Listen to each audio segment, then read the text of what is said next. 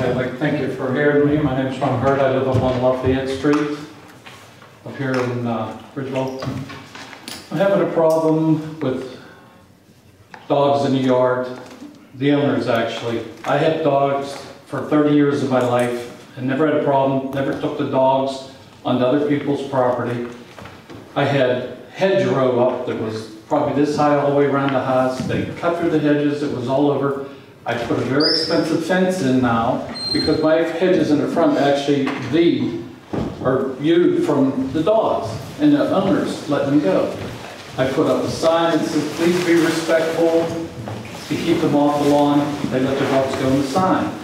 So then a police officer came up and I asked them what I asked this gentleman here what I could do, and she said if you have a no trespassing sign, that's probably the only time they could do anything.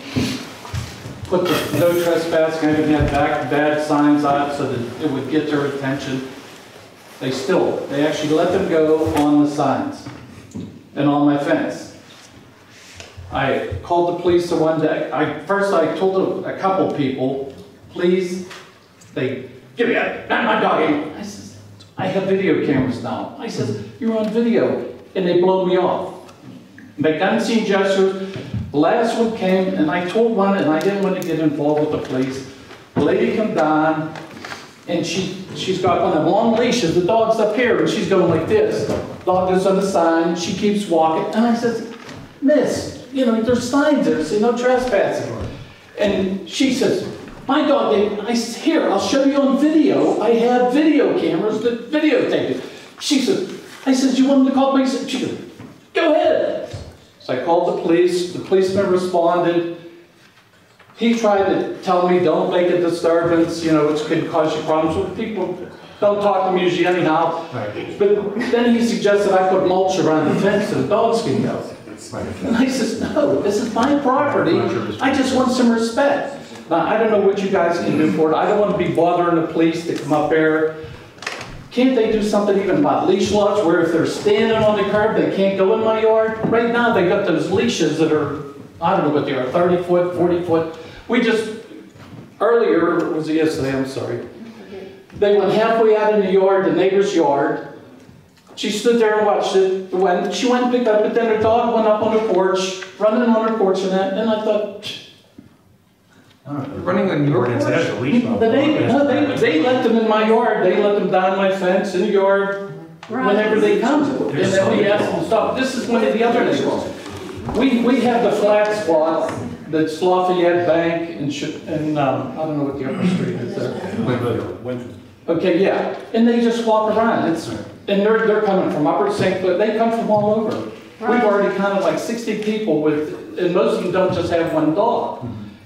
I just want some respect. This is my property. I don't have to. Why should I have to yell and cause a problem? I don't want to. I would go in their yard and just.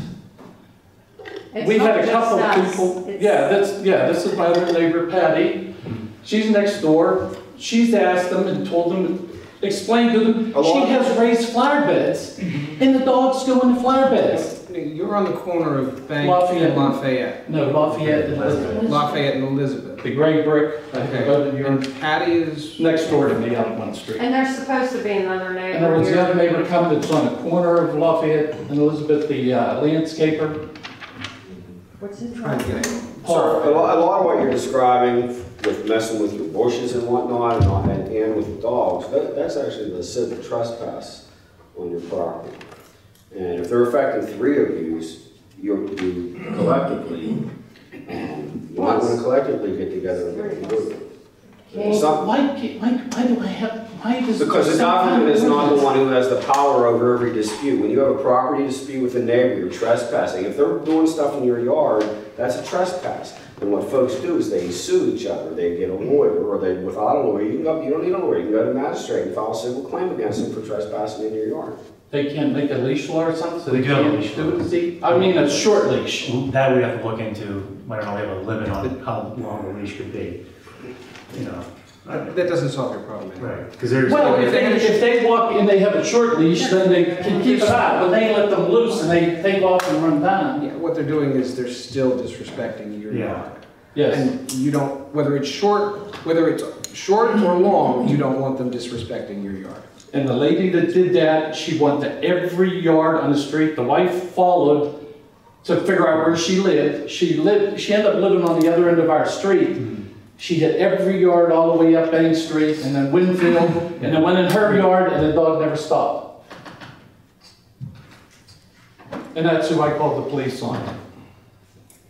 Other than what our solicitor recommended and us taking a look at the leash law of it, you know, except we do have a leash law, and the only thing we could do is make it a shorter leash.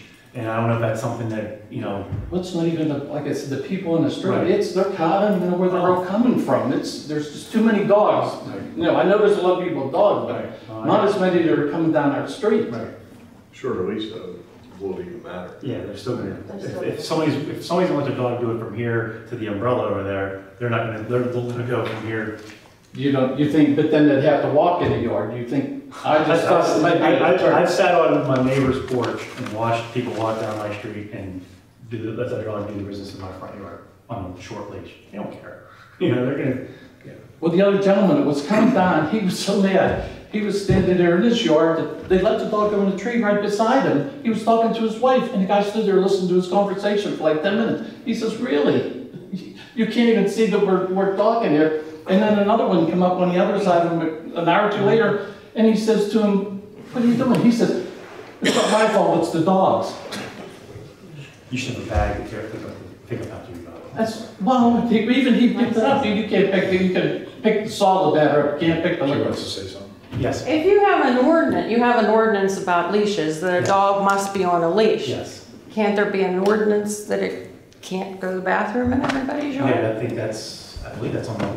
I think the leash law is a state law. I don't know that we have an ordinance about that. Okay. We have a There's a state law. leash Dog law. can't run at large. Dog We have been can't. running at large, Right. but there are laws that overlap on the state level. That's why I want to take a look at it. And if we have the power to do something, I want to look at our ordinances. let's look into Clean up, in other it, words, see if we can are you allowed to put a figure out. clean up provision in an ordinance if we can? Yeah. They'll probably But have you to can't do finish that. the liquid like it says, and that caused, I've received my front lawn 4 times already. Right. I've replaced all the hedgerow and everything with fences.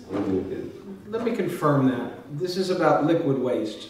Well, it's both, yeah, yeah. But this isn't about people They're not leaving- picking up. they're They're leaving leaving their both. liquid waste there. Some don't pick it, if I'm there, they pick it up, they picked it up. I watch Some them, don't even do that. some don't even do that, yes, you always find it in your yard. We have the same property in front of the railroad station, in front of the caboose. And we did put signs up. We wrote them ourselves, however, did them ourselves.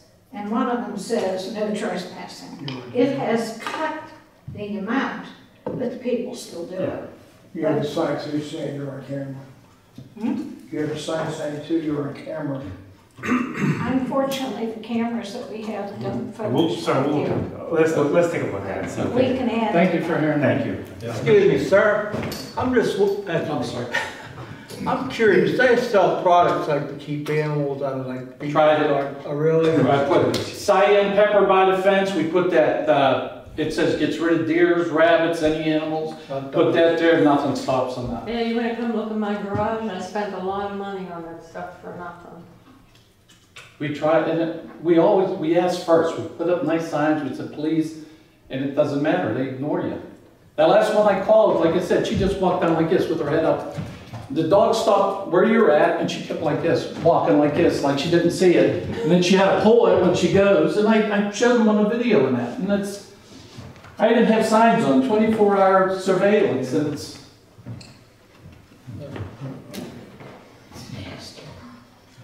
All right.